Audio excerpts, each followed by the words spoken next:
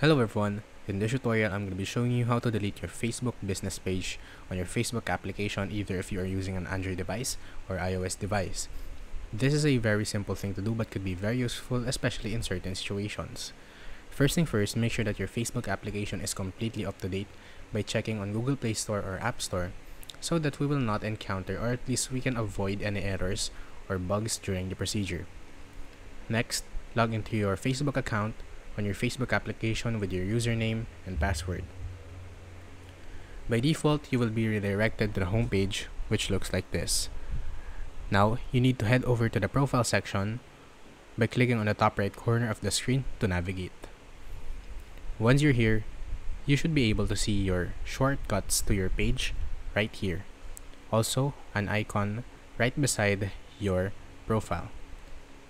Click on that and switch to your page. Wait for it to switch profile. And now we have successfully switched to our page. Now from here, we need to click on the profile icon at the top right corner of the screen and scroll down until you see Settings and Privacy. Click on Settings. And as you can see, we have tons of options to choose from. We need to click on Page Settings at the very top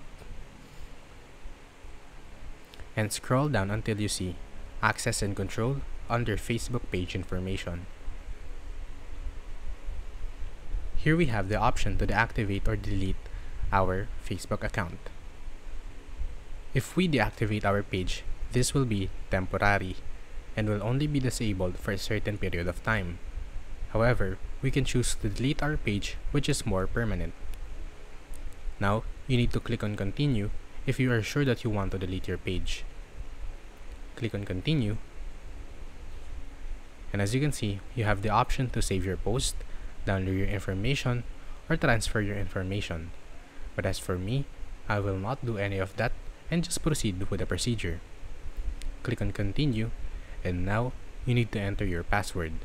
This is a way to make sure that you really want to delete your Facebook page because there is no turning back. This step is permanent and you will automatically lose access to your page and your page will be removed from the Facebook database. Once you have entered your password, it should be deleted right away. If you find this video helpful, don't forget to subscribe and thank you for watching.